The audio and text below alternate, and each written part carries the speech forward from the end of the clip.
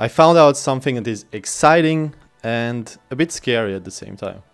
When you interact with ChatGPT, you don't really know what OpenAI does with your data. And unless you disable the chat history, your data might be used to train the next GPT version. There is also an unknown risk of how your data could be exposed one day. Alternatively, you could also use the playground. But since it charges for every single request you are making, it can become quite expensive in the long run. GPT 3.5 and 4 are also not the only LLMs available. If you go to the huggingface.co, you can see hundreds of LLMs. They are all fine-tuned and tailored for specific needs like writing codes, and some of them are also serious competitors to GPT. You might love to try them out, but perhaps you either don't know how to code or you don't want to invest the time in coding your own version of OpenAI Playground. What if you don't have an internet connection and still want to access the power of generative AI? And what if I tell you that there is a way to run your own LLM locally without knowing how to code and without spending any money? But before diving into it, you need to promise me something. And it's not about subscribing to my channel and leaving a thumb up.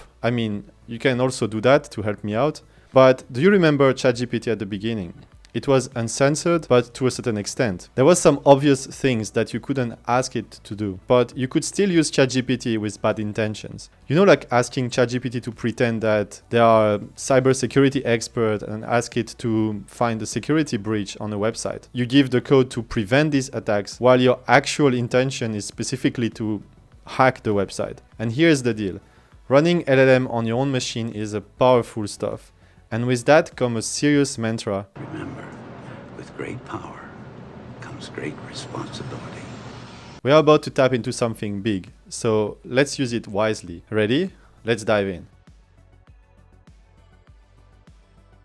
The first step is to go to LMStudio.ai and download LMStudio. The software is unfortunately not available if you have a MacBook with an Intel processor, as they only support M1 and M2 for now. Also, you will need to have RAM on your laptop, maybe even a good CPU or GPU depending on the LLM you want to run. Personally, I have an M1 MacBook Pro with the basic graphic card and I was able to run some LLMs. Once you downloaded the package, you can simply install it, and when running it on my Mac, I had an issue with a folder that was not found. I looked on their Discord and they told that user to update his version of macOS, which I did, but I was still not able to make it work. After some time, I figured out that I can just create the folder myself and then I'm able to run it. At least it made me upgrade my macOS version, which I usually don't. Now let's see how to download an LLM. On the homepage you can see the most popular LLM.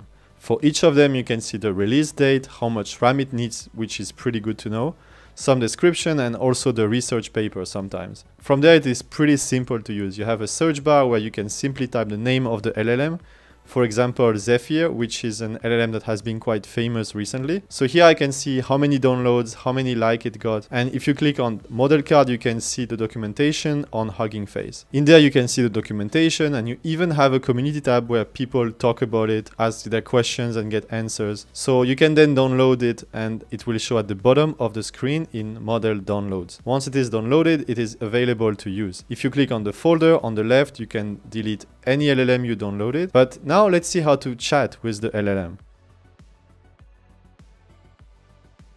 To chat with the LLM, you need to load it. So go to the chat tab on the left, and then on the top, click and select the LLM you want to load and run. You can also see how much RAM and CPU it uses currently. Once the LLM is loaded, you can simply type a message and directly get an answer from the LLM. Pretty simple, isn't it? On the right side, you can set some parameters like OpenAI Playground. You can set the randomness, for example, the number of words to generate. And if you want more information about this parameter, you can simply hover them and you will directly know what the parameter is about. I absolutely love that about LMStudio, so good job on the UX UI to the developers. Now let's see some more advanced features. If you're a developer and are developing some solutions, you can also run it as a server. An API similar to Chat Completion API from OpenAI Playground will then be available for you to use locally. Here you can see an example of request with curl. I found that tool pretty amazing, and it still surprises me that it is free to use. I had quite some fun testing different LLMs, so let me know in the comments which LLM you tried and how the experience went. If you like this type of video and wants to learn more about AI, subscribe to the channel and give a thumb up. It really helps me with the visibility of the channel. Thanks for watching and see you in the next video.